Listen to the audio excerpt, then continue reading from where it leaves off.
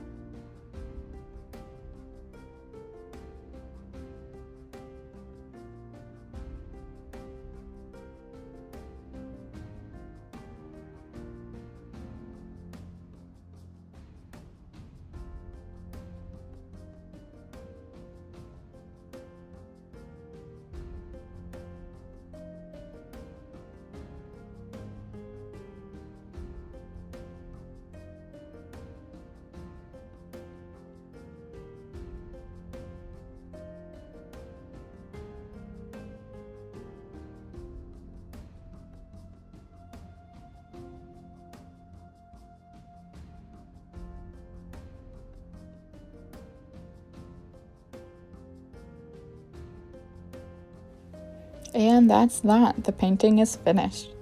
I really hope that you enjoyed following along my process and watching me paint. I really enjoyed your company, and I hope you come again. I'm so happy that you stuck around this long and watched the whole video. If you like what you saw, which I'm assuming you did if you stuck around this long, so if you liked it, if you could leave a thumbs up, that would be fantastic. And if you want to see more, I would love it if you would hit subscribe, and then we can hang out some more. Also, if you could leave a comment just letting me know that you saw this, that would be fantastic. Love you, bye. Adam, get down from there, will you? Excuse me. Let's go. Why are you wet? How did you get wet? Good job.